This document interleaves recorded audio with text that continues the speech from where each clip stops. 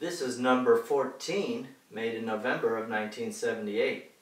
14th guitar off the line that year. It's a beautiful, beautiful Walnut SG. It has the best action of all the SGs that I own. It's so easy to play.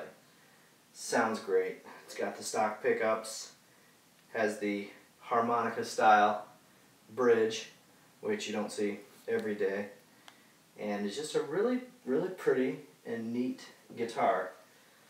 It looks like it has the Grover tuners, and you'll see that there was a headstock repair.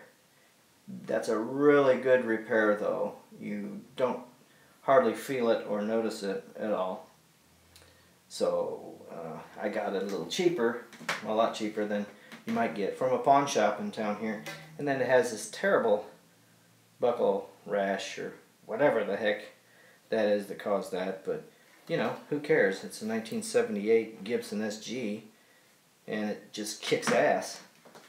And the hardware is in amazing shape for its age. I think this was a well taken care of guitar. I've had it for several years now, and I've taken well care of it also. So yeah, this is my 1978 Gibson SG.